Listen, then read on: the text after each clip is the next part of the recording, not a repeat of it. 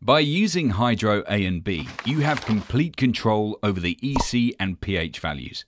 They complement each other, resulting in a complete combination of nutrients for your plants during their growth and bloom phase. Hydro A and B are best suited for use with an inert substrate like our Euro Pebbles. However, you can also use them perfectly fine with any of our other substrates. Hydro A and B is a two-component nutrient that needs to be used together. Since both components cannot be together undiluted, they are in separate bottles.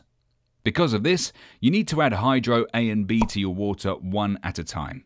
Shake both bottles beforehand.